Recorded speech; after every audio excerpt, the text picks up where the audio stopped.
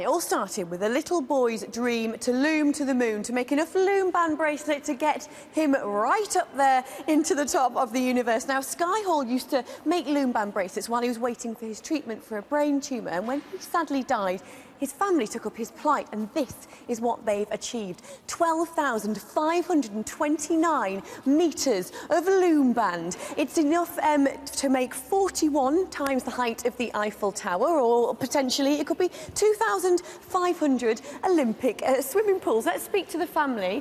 Sally and Andy, if we could just have you over here to tell us a little bit more about this.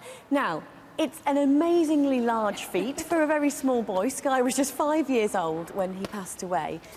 Tell us how this all came about, Sally. Well, although Skye was cured from his brain tumour, it was the catastrophic treatment effects that eventually killed him. Because there's no formal data collection process in this country at the moment to share information, we frantically, when we knew things were going quite badly wrong for him, tried to find a way of combating the paralysis that was setting in because of the treatment effects.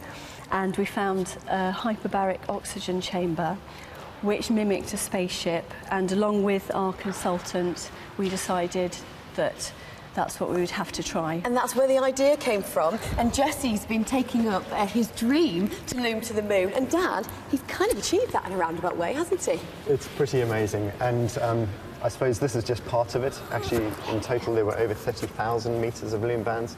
And what we're trying to achieve is that Skye's dream was to loom to the moon, and if you look on the website tomorrow, we'll show you how we actually got Skye's loom band all the way into space. Amazing. So that is absolutely fantastic. And what you've also achieved, almost like an extra really, is this Guinness record. So let's bring in Alan Pixley from the Guinness Book of Records. Have they achieved it? Because you wouldn't let them have the whole 30,000 metres, would you? Tell us what they have achieved. I can now tell you that there is a new Guinness World Record title achieved here in Abingdon. So it was with great pleasure that I announced that the longest loom band bracelet by a team is 12,529.4 metres and was achieved by Skye Hall and his family and the Blue Sky Thinking team in Abingdon. It was measured yesterday on the 19th of July 2015. New Guinness World Records title. You are officially amazing. They are officially amazing. And just so you know, like they said, they collected 30,000 metres of loom band. They can add to that, and that Guinness World Record might just get a little longer.